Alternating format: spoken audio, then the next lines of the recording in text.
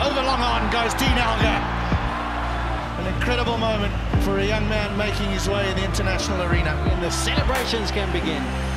It's been a hell of a journey for me. I think it's been 12 years that I've been fortunate enough to wear the Protea badge on my chest. An ending message that I would like people to see me as someone that sacrificed a lot for this badge, putting the team first, putting the country first, being the character, being the fighter, being the guy who always thinks about winning. I was born a winner, and going out and giving you all. That's kind of how I would like people to see me, especially my teammates. Elgar, a brilliant 100. He has fought, he has grinded, and he has stood man alone.